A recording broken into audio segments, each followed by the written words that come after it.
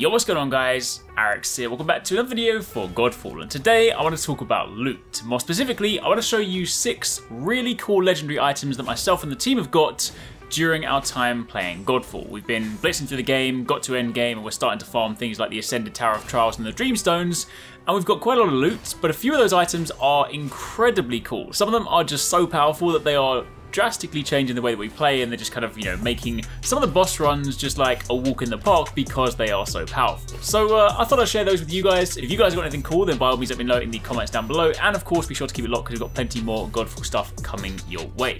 But to begin with, gotta start off with the hammer because of course I am a hammer main. I love the hammer, and this one is the Dark Star Crusher. It looks incredibly cool, but what's really awesome about this one is that whenever you perform a weapon technique, so southern or northern, your special abilities basically, it creates a time bubble that slows enemies by 30%, and there's a 2-minute cooldown for this. Now, you guys might have encountered this if you fought one of the later bosses, so you kind of know that those time bubbles can be incredibly potent. And the crazy thing about this is that it works on all enemies, even bosses. This quite literally lets you create large openings in bosses' defenses, meaning you can get damage in without having to worry about dodging too much. So, whether this gets nerfed in the future, we'll have to wait and see. But for the time being, dropping down a time slow bubble on a boss is just nuts.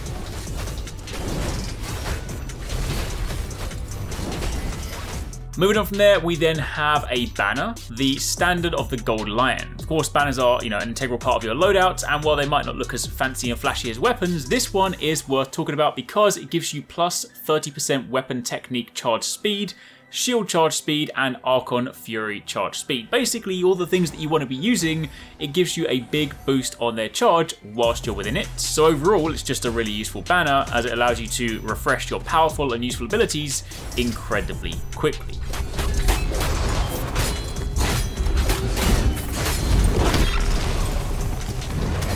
Next up on the weapon front, we have a longsword, which is fast becoming my kind of second favourite weapon just because of the sort of timing attacks and some of the sort of speed of the attacks. They're just so satisfying to use.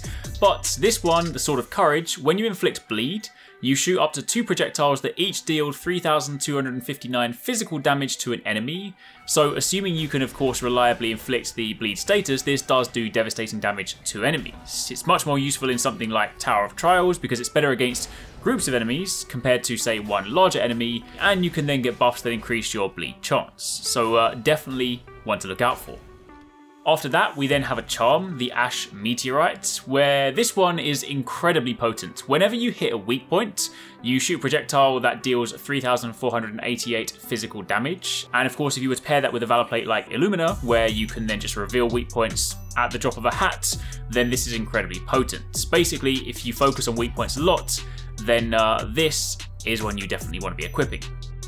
There's then an augment called Surety, I believe that's how you pronounce it, where whenever you hit an enemy with your northern technique, you expose the enemy's weak points and deal plus 84% weak point damage the next time you hit a weak point. So when you factor in the kind of typical gameplay flow, you expose a weak point, thus getting your 84% weak point damage, and you then hit the weak point with that damage boost. It is just a surefire way to completely wreck enemies. It also exposes the weak points for your team, so it is very useful in a co-op setting.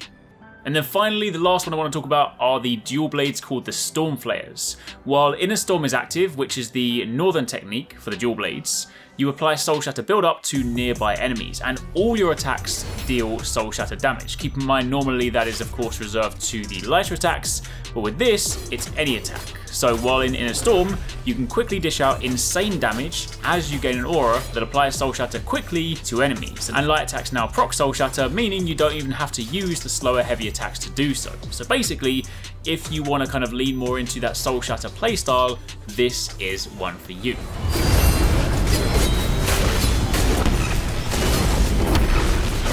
So for the time being, that is pretty much it. That's a rundown on some of the most noteworthy legendaries we've found so far. Of course, I'm sure there are plenty more, and we still have yet to kind of discover the ones that are exclusive to the Ascended Tower of Trials. So, as and when we discover those, I'll be sure to put up some more videos. But for the time being, that is it.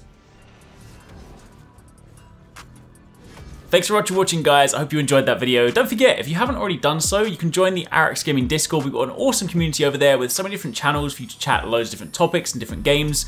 I'm in there, the team's in there. If you guys want to chat with us, find people to play with, it's just in general a great place to be. And of course, if you enjoyed this video, don't forget to turn on those notifications so you don't miss any of our future uploads.